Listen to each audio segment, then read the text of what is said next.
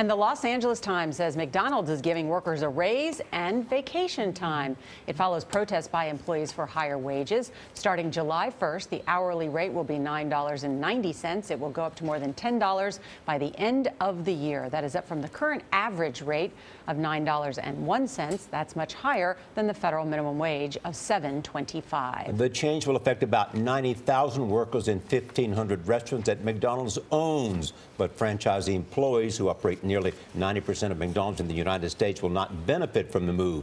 Steve Easterbrook became CEO on March 1st. He joins us only on CBS This Morning. Good morning. Good morning. How are you? I was pleased to have you here and to talk about the idea first of raising the minimum wage for those owned stores, right. McDonald's, and also why you couldn't do it for the franchisees. Sure. But first, why did you want to do this, and how do you decide how much you can do? They're asking for like $15 an hour. Sure. Well, look, we're a really interesting point in the evolution of McDonald's. This is our 60th year, and we find ourselves in a bit of a turnaround situation. And I really want to assert McDonald's as a modern and progressive burger company. And to do that, you've really got to make meaningful changes to the business, whether it's through the food and the core food, or whether it's through the employment proposition. And the announcements we made yesterday, we think will make them really resonate and make a really meaningful difference to 90,000 employees. Partly because ultimately, to drive the turnaround, we want to deliver better customer service day in, day out in our restaurants. Motivated teams, you know, if you can attract and retain the talent and have motivated teams in the restaurants, typically we will see better levels of customer service, and that will help us in this competitive environment we're in. They're also getting paid time off. They are getting paid time off, and that is actually industry leading. I mean, clearly, wages are important to people. Of course, we recognise that. But actually, when we speak to our customers, to our employees, and ask them what matters to them, clearly the paycheck's important. But other things, what else can we do to try and help them in their busy, hectic lives? Paid time off is a really big deal. That was the #2 priority. And what they will accrue hours now that they can actually take. So if they've got difficulties like taking care of a sick child or taking care of other urgent issues, they can utilise that paid time off. Go ahead. I want to get back to the question of why not the franchisees, and is there anything you can do to influence raising the minimum wage for those workers?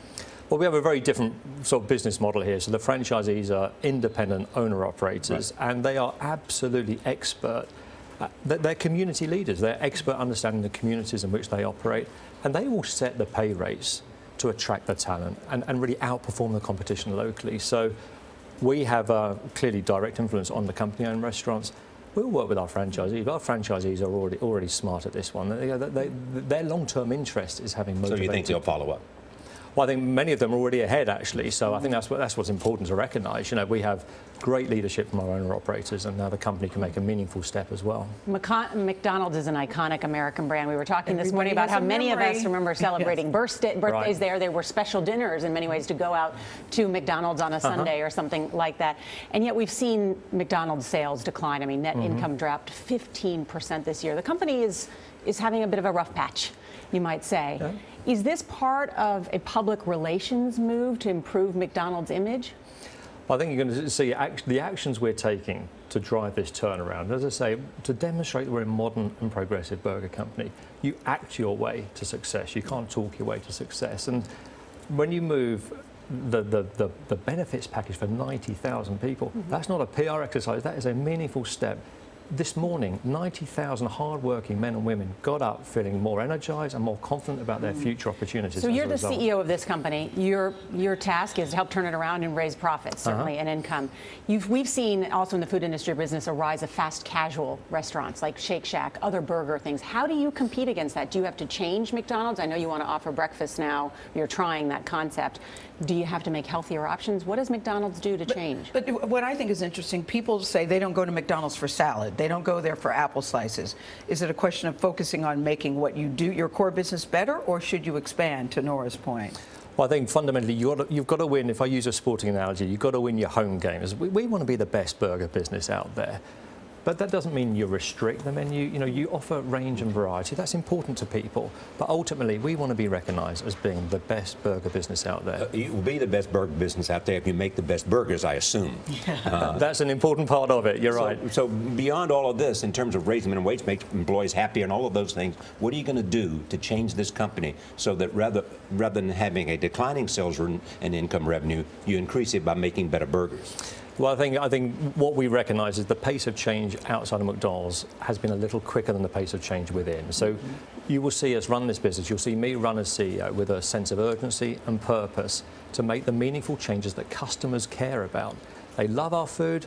They love to see us invest further in the quality and just the day-to-day customer experience. And they will recognise those changes and will reward us for that. Well, can we say you have the best fries? Can we agree with that? Yeah. We and can. Sundays. And can I? What's your favorite thing on the McDonald's menu? So quarter pounder with cheese is my go-to. And do you know the Big Mac theme song? Oh, absolutely. Let's go. To all beef patties, special sauce, lettuce, cheese, pickles, and onions on the sesame seed bun. There you go. Very good. We got there. We got there. Cheering you on. Thank you very much. She's been to McDonald's before. Yeah, I think so. A couple of times. And you're welcome back. The McDonald's is very big in the O'Donnell family. Oh, okay, great. Well, you're very welcome. Thank you. Steve.